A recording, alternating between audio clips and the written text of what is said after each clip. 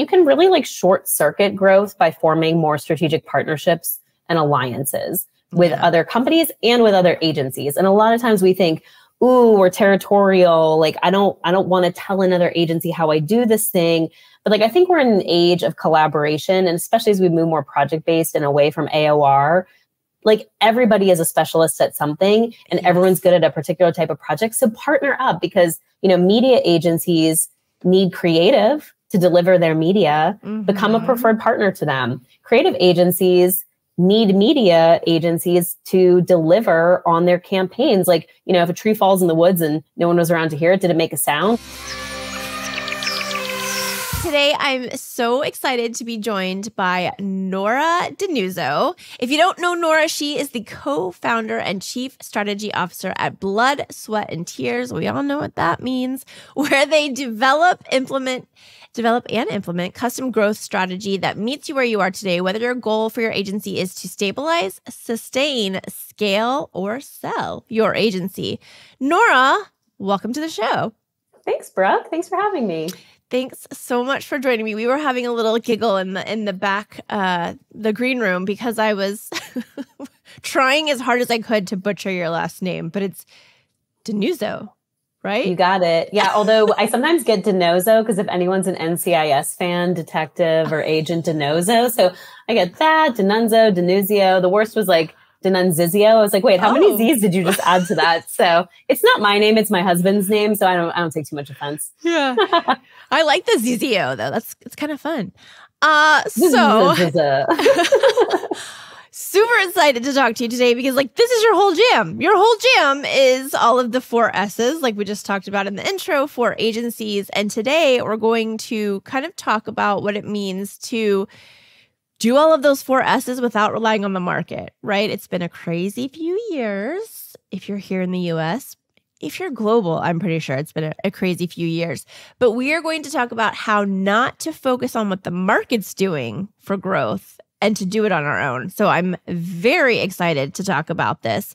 But first things first, what made you decide to make this crazy leap and go out on your own and start a company? Yeah, I mean, it was a crazy leap. It was during the pandemic. I left my agency, my last agency, in October 2021. And I actually have 2 consultancies. I left to start the first one, so not Blood, Sweat, and Tears. So my first consultancy is Pitcher, like a pitcher of lemonade. And I am a pitcher. I've pitched hundreds of brands in my career. So there's a little bit of that double entendre there. But the reason I started Pitcher was because I wanted to help small businesses with their growth. And so that's not exclusive of agencies, of course, or what I refer to as creative service companies. So whether you're a design studio, a production company, a e-com shop, PR shop, it doesn't have to just be creative agencies, which is my background, but also like being able to work with brands. And what I found working on the agency side for my whole career for 15 years was that we really never could help small brands with their growth. And by small, I mean under 50 million in annual revenue. So when I say small, I usually say under 25 million, and people are like, haha, Nora, that's not small. That's enormous. I'm like, not in the agency world. And so that's really, I jokingly refer to it as my Bernie Sanders moment. I was like, wait, hold up. Why am I helping billionaires make more billions in the midst of a global pandemic when some of my favorite, companies and brands in my own backyard here in Pittsburgh, Pennsylvania, were closing at the height of the pandemic? So that was initially why I left and took a step away from agencies. And then my partner, Eric, in Blood, Sweat, and Tears, pulled me back in a little under a year ago and was like, I know you're helping small businesses, but also you know so much about agencies and how agencies grow. And he's doing something similar, but the way we come at it is a little bit differently. So we decided, combining our strengths, I'll reveal my age here, but like Captain Planet style, like earth, wind, fire, with our powers combined. So with our powers combined, I'm more of a business developer. He's more of a salesperson. I'm more of a strategist. He's more of a tactician. So we're putting it together for agencies to provide end-to-end, resource and solutions for how to grow and sustain growth in your business. I think sustained growth is the most important thing there, because, as I like to say, growth is an ultra marathon. So, and so is pitching. So, where agencies fall down is sort of just like the exhaustion that comes from pitching constantly and trying to grow your business constantly. And so as I like to say, throw Michael Phelps in the ocean and tell him to tread water forever, he's going to drown too. Like even the strongest swimmers treading water forever are going to drown. So sometimes you just need help, and you need just like a new infusion of support and ideas. So that's what we're here to do. We're here to help agencies grow. Well, I love it, and I couldn't align with it more. Are there certain types of agencies that you serve now? Like, is there an industry or a vertical, or is it pretty much any business that's not giant bajillion-dollar companies? Yeah. It's funny. The large companies still find me somehow. So it's not that I won't ever work with brands or agencies that are a little bit larger, but it's not what I'm seeking and setting out to do. And same thing on, BS&T's side. Like I would say Pitcher is focused on helping brands and agencies, companies under 25 million, which covers pretty much like pre-revenue startup through like Series C and even possibly post-acquisition. To get to a 50 million, like that's a pretty good scaling. And like at that point, if you've hit 50 million or above, then you probably do need an agency. But before that, like it's just not a great business model for an agency to get involved or for you to retain an agency all the time. And a lot of agencies do not like to work on a project basis if they can avoid it, although we almost all have had to go that way in the last few years. So that's Pitcher. And then on the BS&T side, we tend to work with agencies that are like 1 to 50 million in annual revenue. So going up a little bit bigger. But once you get beyond 50 million on the agency side, then you probably have private equity investment. Then you might be part of a holding company. And as I like to say, I've always been indie AF. So I'm not really interested in working with holding companies. My husband works for one. I'm like, I love your health benefits. Thank you. But yeah, I'm not really that interested in helping like the big bigs grow at this point. I think they have enough help. I would agree with you. Like the small fries are where it's at. So when we were talking about this whole concept of the market, and obviously the past 3 years of the market's been top of mind for everybody, you kind of mentioned that you structure things in a way so that you're thriving independently of market conditions. So how does that work? Like, give me a breakdown of how you do that. Yeah, I mean, as you can see already, I think and speak in analogies. So here's another one. And I don't know why I use running analogies, because like I'm the first victim of the zombie apocalypse, as I like to say. Like I do not run. Same, except for zombies. I would run for zombies. No, I wouldn't. I'd just be like, take me, take my brain. Like I'm done. Yeah. So anyway, I don't run per se, but I love the analogy of running for certain things in business. And here's another one. I think I mentioned like pitching is an ultra marathon. So I have an analogy about that, but this one is an analogy about wind and hurdles. So not that I've hurdled, but my husband has. He's an ex-hurdler, and he's talked about how wind affects hurdling. And essentially think about wind as like the market conditions. So you have headwinds and tailwinds. Mm-hmm. In a headwind, you're running into it. You're fighting against it. With a tailwind, it's behind you. It's pushing you forward. So we cannot control the headwinds and tailwinds of business. We cannot control when there are wars going on, supply chain issues, global pandemics, what the Fed sets the interest rates at, what the government is doing with regard to the budget, if the banks are failing, et cetera, et cetera, et cetera. Like all those things that have happened right in these last few years and previously and here and forward. Like we cannot control market conditions much as we would like. So that's the wind. We can't control the wind. Sometimes it's in front of you. Sometimes it's at your back. So sometimes those years where you have a really good year, it might be due to market conditions being favorable for our industry and not necessarily to do with how you're running and operating your business. So now let's talk about hurdles. Hurdles are things that are movable. They're on the track, but we probably put them there and we can just as easily take them off. So think about and break down. And if you can't diagnose yourself, as my daughter said so presciently when she was 3, it's very hard to therapist yourself. So if it's hard, you're finding it hard to therapist yourself, you can call me or someone like me. I'm not the only growth consultant in our space, but we can talk about what those hurdles are that are of your own creation. And then we can talk about how to get them off the track, because you don't need to be running into a headwind all over a hurdle also. Take the hurdles off the track. Yeah, I actually really love that analogy. And like you said, I'm not a runner. I will run for zombies and I will run for donuts. And that's about bears. It. Maybe bears. I don't know. I think I would stand still for bears. I don't think you're supposed to run. Oh yeah. I need to read up on that. I mean, I think my general position would be in any of those cases, just like play dead, just be like, Yep. lie here. Like do that thing you do at the end of yoga where you just lie there and you're like, Deep breaths. nap. Yeah, I'm just going to lay down and nap.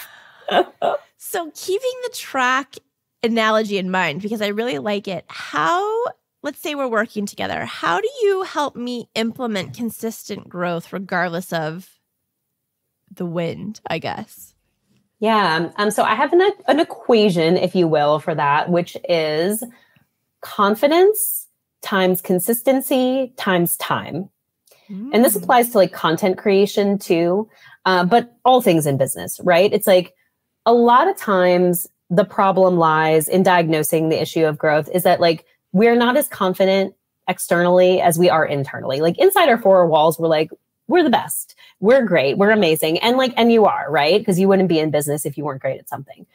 Then when we go outside though, to like talk to the world about how great we are, we have this sense of like wanting to be humble or thinking we need to be humble or thinking that, everyone already knows what we do or no one wants to hear about what we do. And neither of those things are true, to be honest. And we can talk about why. But so like confidence is the first point. It's just like getting confident and talking about how good you are at what you do and what value you provide. Then you have to do it consistently. And by consistently, I don't mean every day you need to be posting something like on LinkedIn, but you need to develop like a consistent cadence because one way I think about content and just telling your narrative or your story in its entirety is think about like a baguette. Here comes another analogy. Now we're on to food. Okay. So think about a loaf of bread, a big one, a baguette. Much as I love bread, since I'm not gluten-free, I love it. But like if I ate a whole baguette in one sitting, I would have a stomach ache.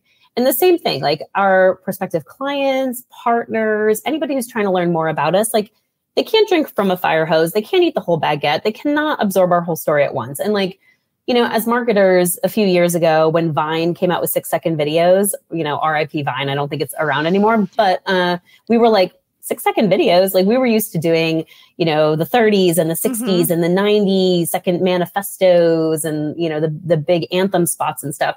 And we're like, how are you going to tell any story in 6 seconds? Now it's like 2 seconds. It's like scroll, scroll, scroll, scroll, scroll. It's like, how are you going to grab someone's attention right now? And so it's like, there's no possible way to eat the whole baguette in one sitting anymore. You need a breadcrumb. And so take that narrative of who you are and what you're really, really good at, and now break it into 1,000 or 10,000 pieces. Yeah. That's what you need to do to like help people digest your story and your narrative and who you are. So confidence times consistency, because if you need to say 1,000 things about yourself, you can't say it in one day or in 1 week. You got to use the whole year to say it, or multiple years or quarters. And then times time. Because I think what happens is like there are agencies who are fairly consistent with their content, but then something happens. It's pitch season. We're pitching two or three things at once. We're in planning season with our clients. We're like traveling to be with them. We're doing all these things.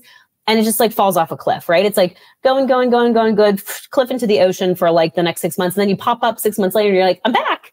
And it's like, people have moved on. People are like, did you go out of business? Like, so it's the consistency, but it's over time. So you have to kind of remain that like consistent drumbeat, heartbeat of content and messaging about who you are, what you do, what you're great at. Love it. So let's just pretend. Well, we don't have to pretend, right? We've gone through a weird last few years, right? For sure. So how can we, the collective we of agency owners, how can we successfully adapt when the market shifts like we had, let's just say last year happened? Like, what are your like top 3 rules for, okay, yeah, the market's in the toilet right now, but if you do this, this, and this, you'll be okay?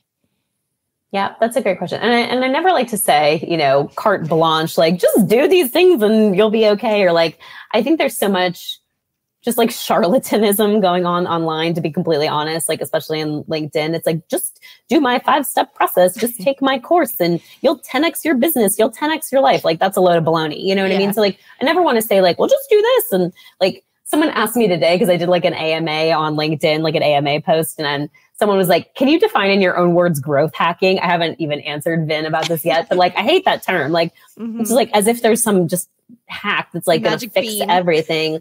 Like, I like to say there's no 6-minute abs in growth or business development. So like, it truly is work. And you also have to like see what works and see what doesn't. Like, you have to treat it like a media plan. Like the way you talk about a media mix, like Eric and I talk about growth mix.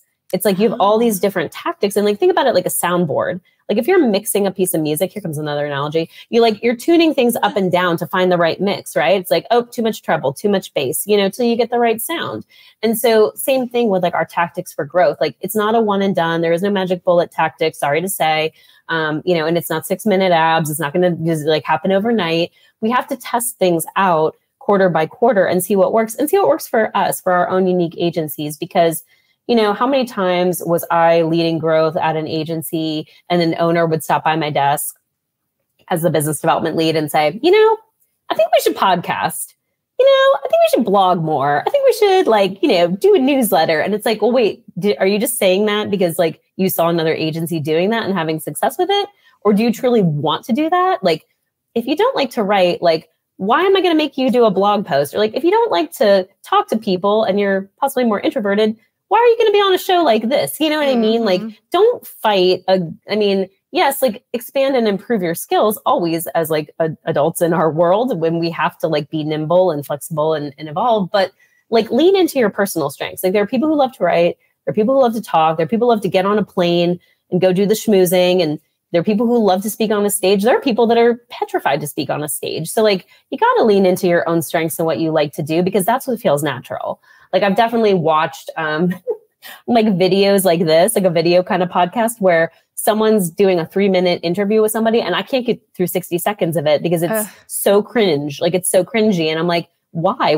Who decided that that was like the right tactic, So all that to say, I don't like to tell people like, if only you just did this, like you would achieve success. But one thing I have found for me personally, and I advise my agencies I work with too, is that you can really like short circuit growth by forming more strategic partnerships and alliances with other companies and with other agencies. And a lot of times we think, ooh, we're territorial. Like, I don't want to tell another agency how I do this thing.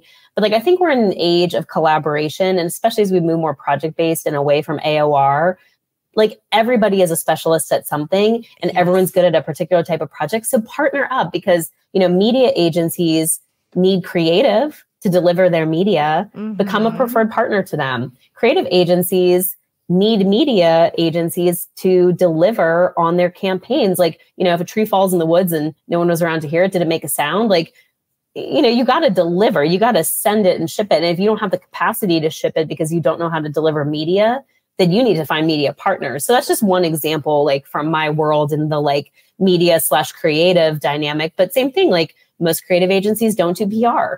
How can you find a preferred PR partner? How can you find a preferred SEO partner? Nobody does SEO. You know what I mean? So in the creative world, we're like, what is that like, black box of, So yeah, think about, here's an exercise that I use for myself and my clients, which I think is helpful in this regard.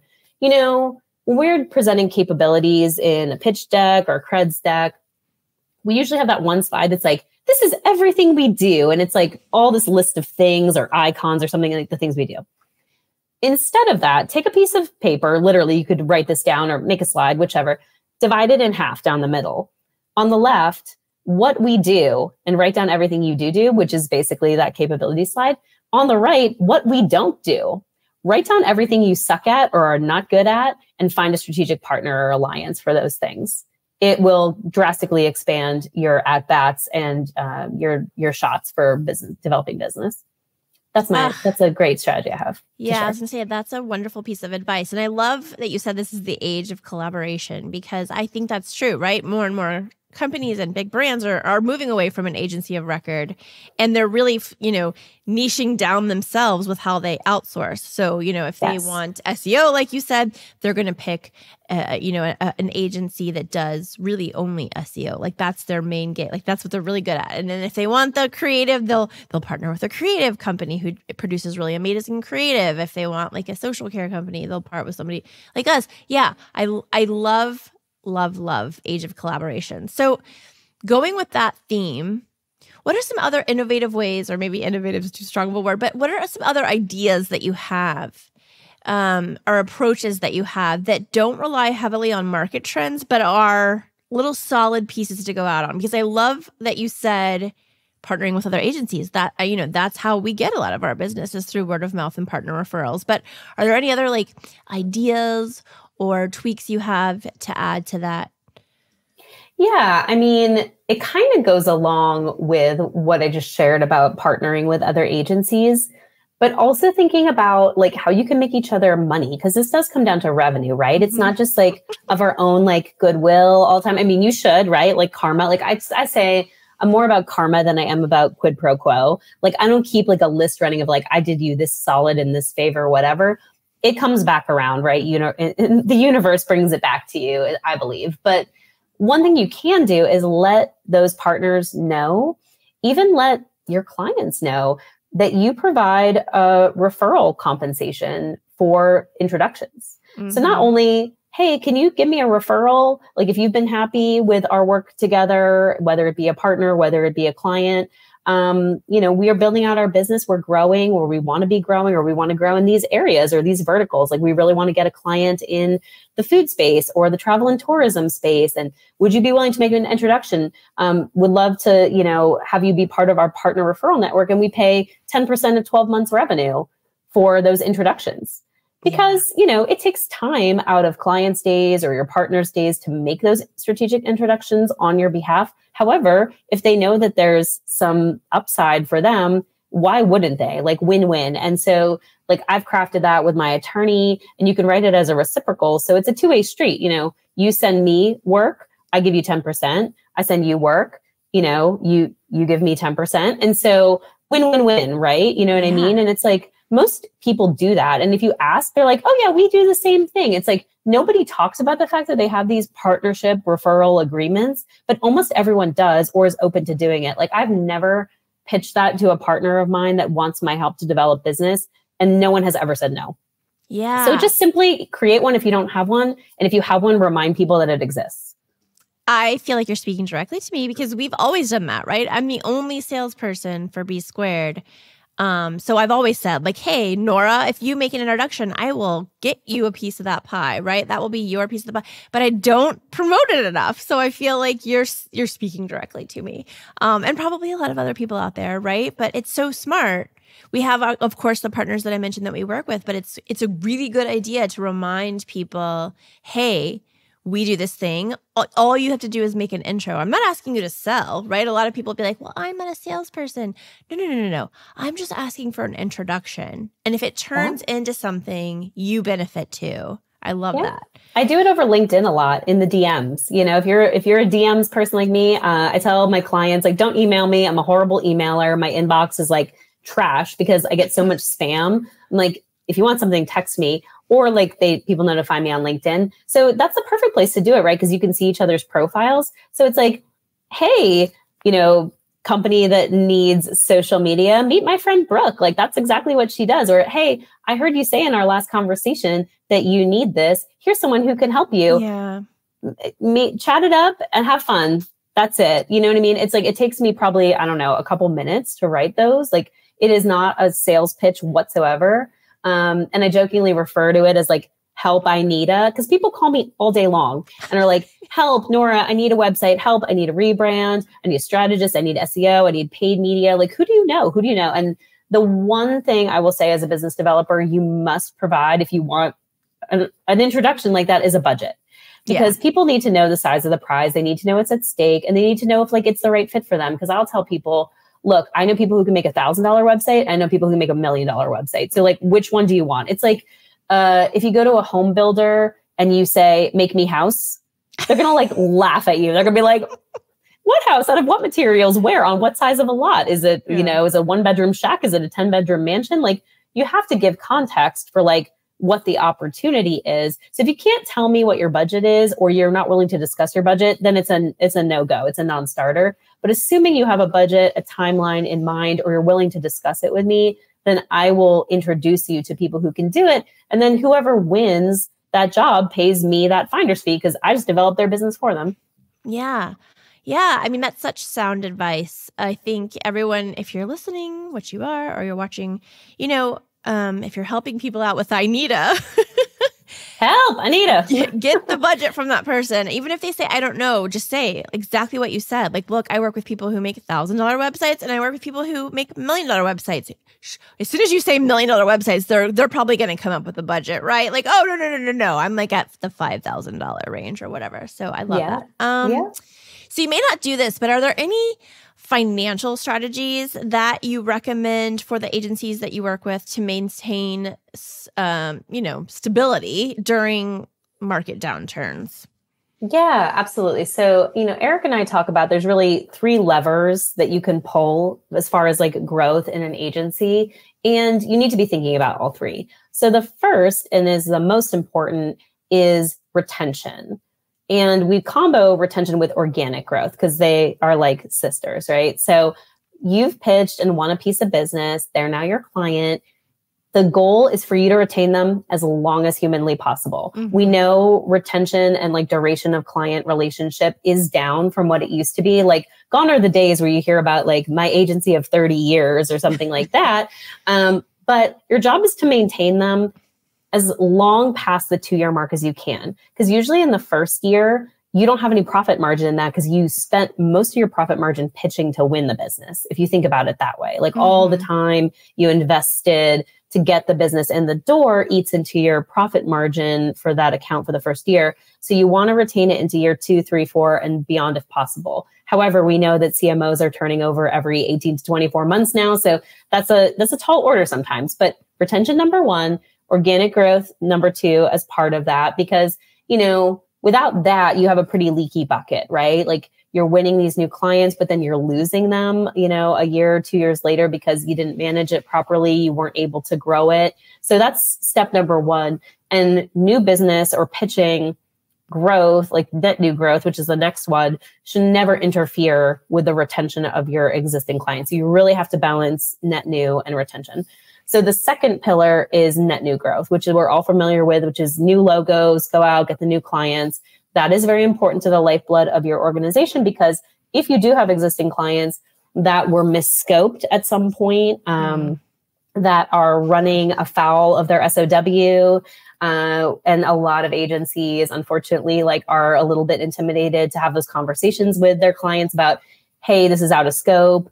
Hey, this is well beyond what we thought it was going to be. And so that eats into your profit margin, right? So you always need new logos to be able to kind of upgrade or replace, let me upgrade you, you have to upgrade some clients that are bad actors sometimes.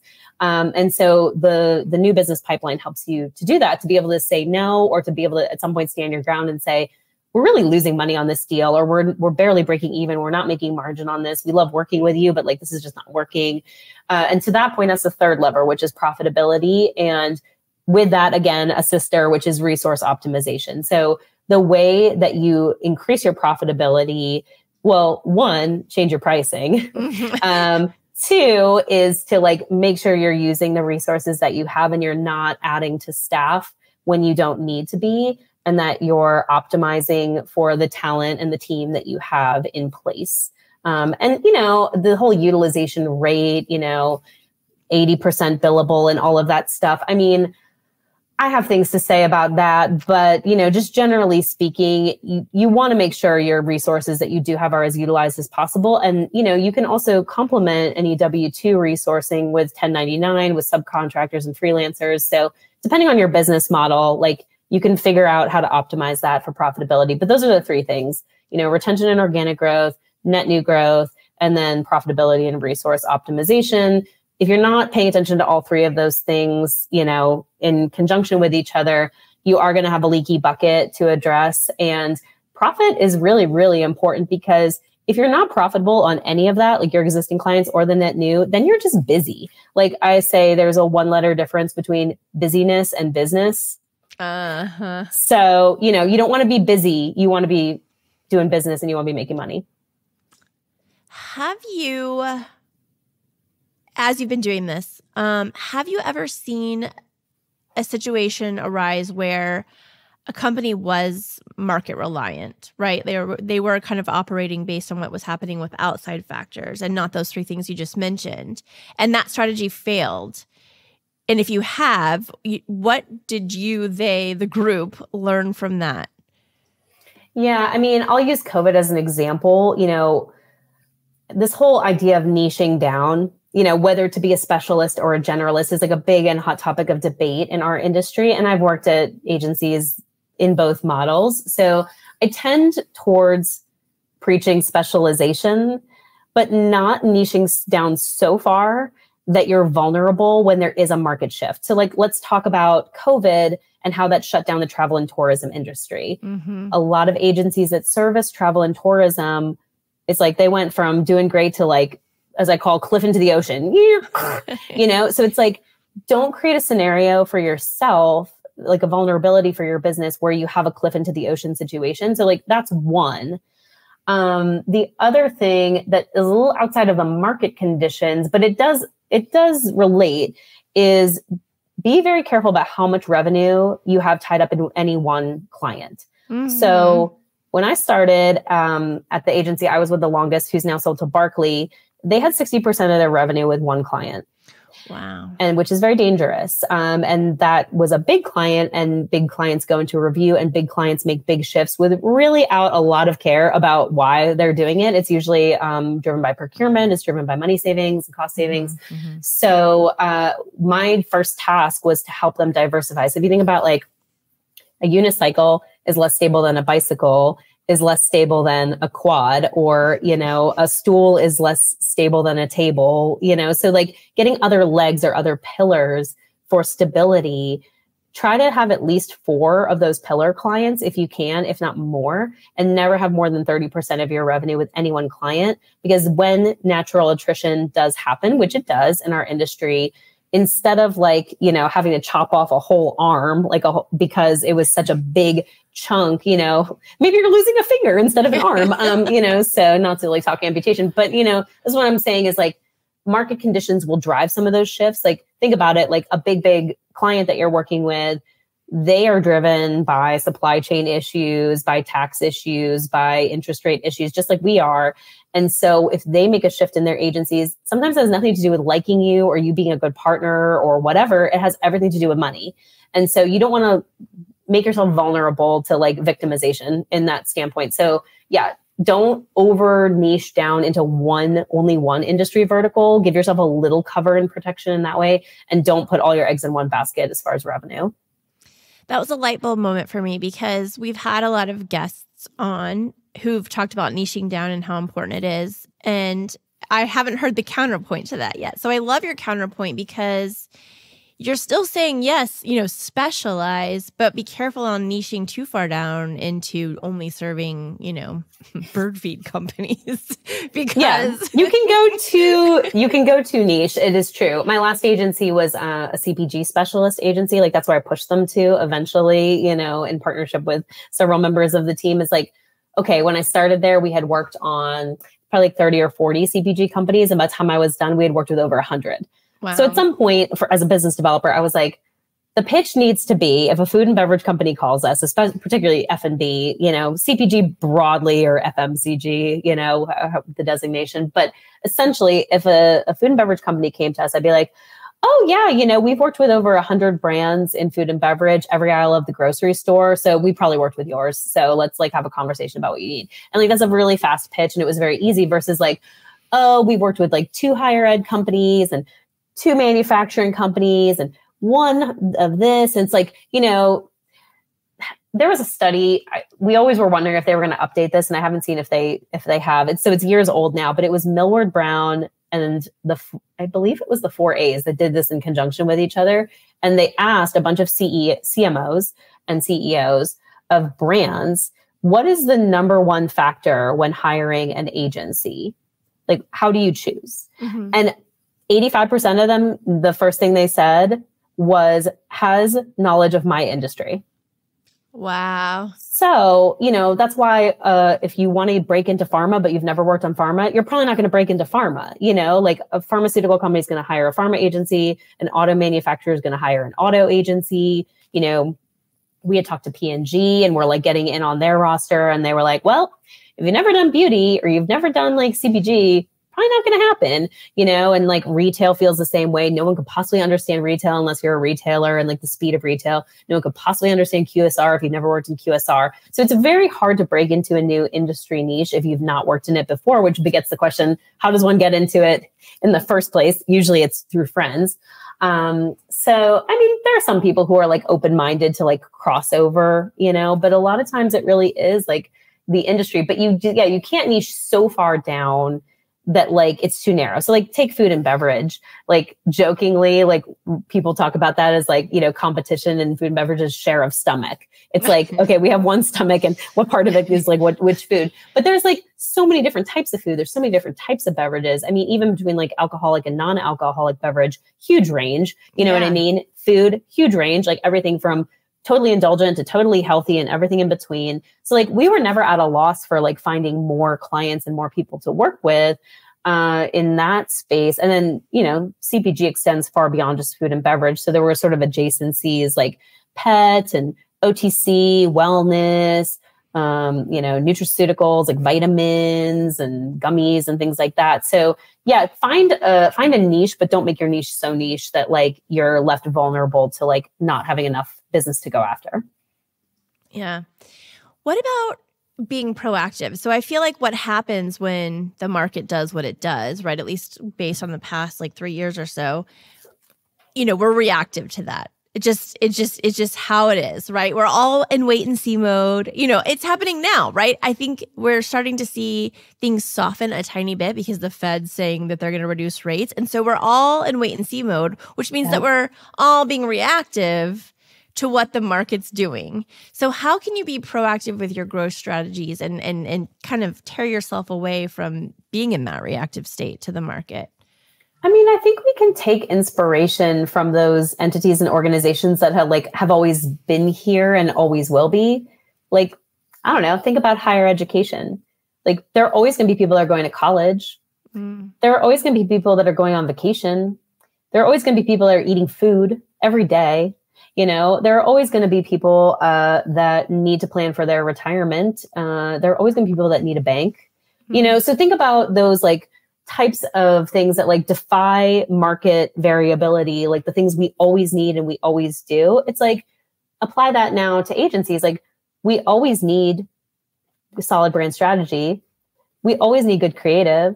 We always need media to be distributed. We always need, to manage our reputations as brands. And so there are those things that you're like consistently good at. Like you may have more or less of it from certain people, but like stay the course. Like, I mean, that's what like financial advisors will tell you. Like I will call my financial advisor and be like, oh my gosh, but the war in Ukraine, or, oh my gosh, but what about this like thing that's happening? He's like, Nora, stay the course. And I'm like, why?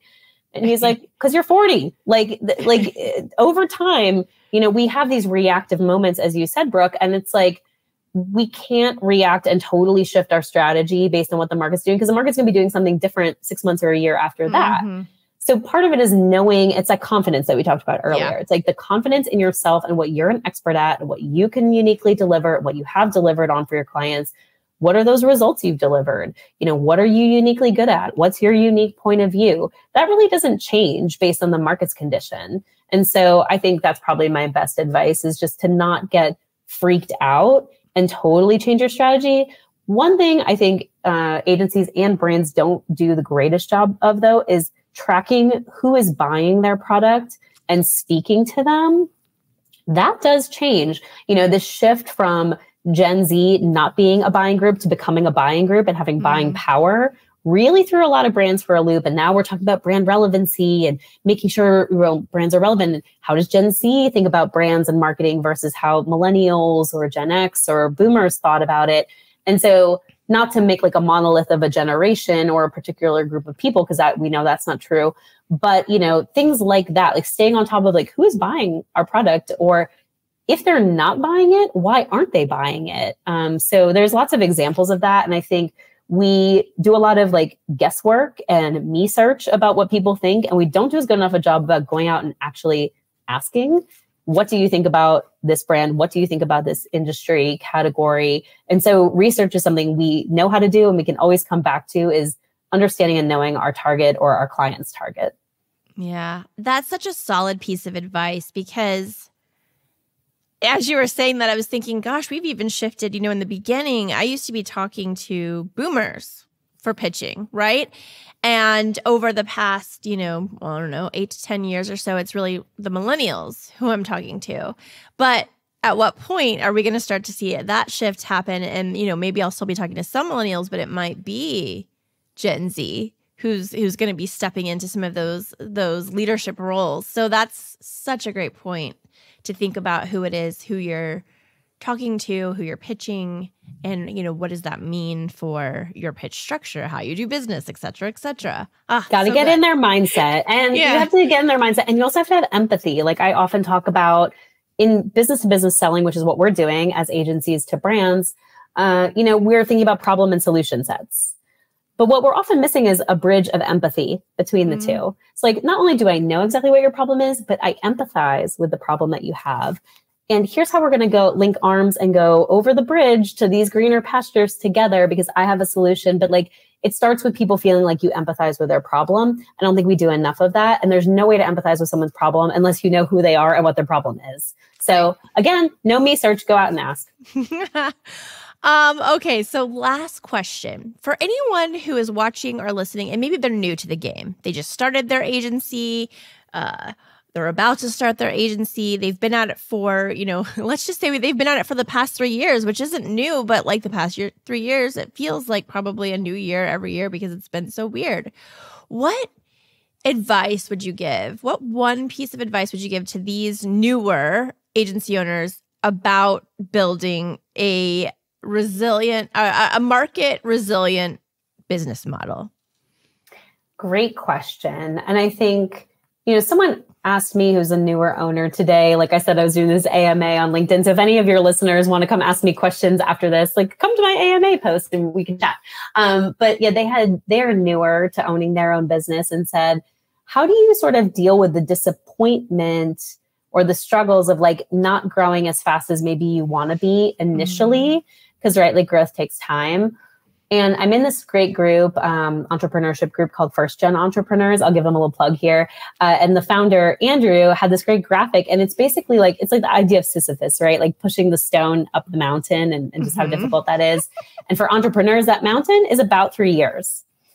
You get to the top of the mountain. If you can survive 3 years, then that stone is at the top. There's a huge amount of momentum carrying you over the back end. And that's where you see people being like, I struggled, I like had a loss or I broke even. And then like a few years later, like I was making millions of dollars. And you're like, how did that happen? It's because like they kept plugging away. So again, growth is not 6-minute abs. I'm sorry to say, it does take time. It does take effort. It is a quarters and years proposition, not a days, weeks, or months proposition. So I think a lot of times I see agency owners, especially newer ones, abandoning their strategies or their tactics too soon because they expected results too soon. So like expectations need to match reality. So like if you're not familiar with like how long it's going to take to develop business or what your expectation on that should be, talk to someone who's been in the industry a little longer than you and just get that perspective, because they'll be able to tell you like, look, stay the course, or in some cases, know when to abandon something when something's truly not working, and knowing the difference between that and not giving it enough time to like take root or take hold. So go back to that equation, confidence times consistency times time.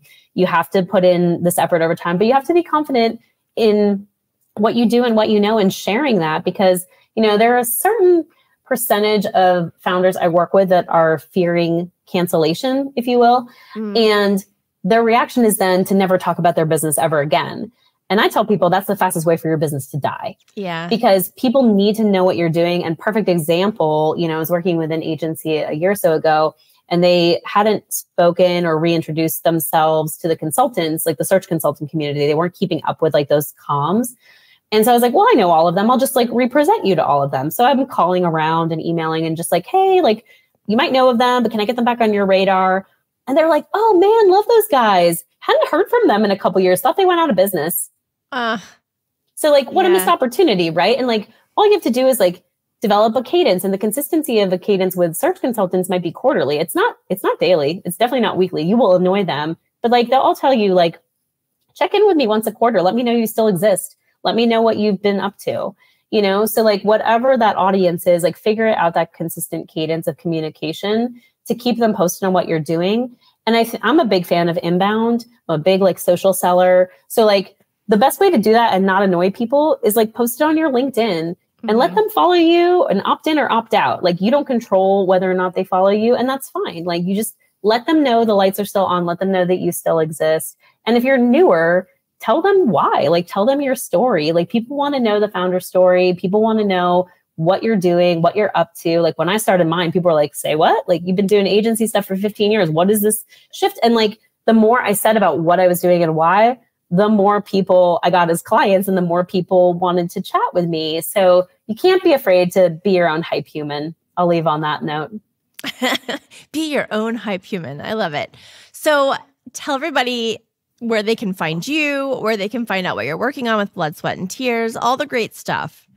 Yeah. Like I said, LinkedIn is sort of my one and only channel I spend the most time in. I wish I maybe eventually I'll be on TikTok or YouTube giving out some of this advice, but I have little kids. I'm a working mom. So it's really a function of time more than anything. So I've kind of like picked my lane on LinkedIn for now. And so that's where you can find me. It's where we can chat. And then if you're interested in learning more about Blood, Sweat, and Tears and how Eric and I work with agencies to support growth, you can go to, this is all spelled out, bloodsweatandtears.co. Awesome. Nora, thank you so much for joining us today and for giving such brilliant advice. I know everybody's going to love everything you had to say because I did. So thank you, Brooke. Thanks for having me. This is so fun.